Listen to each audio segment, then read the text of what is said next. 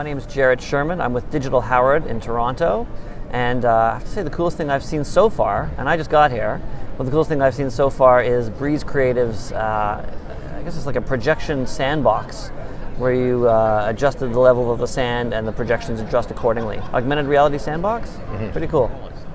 I'm Elise Seidman-Adolf, the National Writing Project at UC Berkeley, and lots of great sessions and things in the exhibit hall, but my favorite thing was going to La Fabrique at the Montreal Science Museum and then processing with lots of people all the different genres and categories and ways of thinking about making and doing in science centers.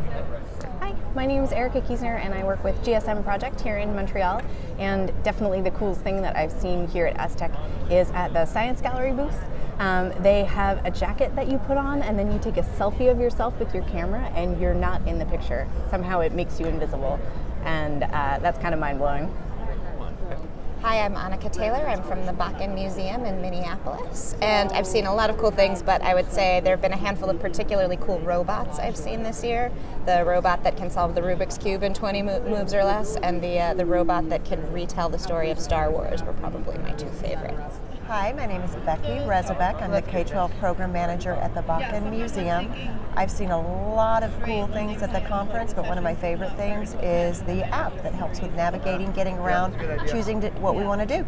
The coolest thing I've seen so far is a little dome. It's black and you can walk by it and you can see what's playing inside, and it's really immersive and cool.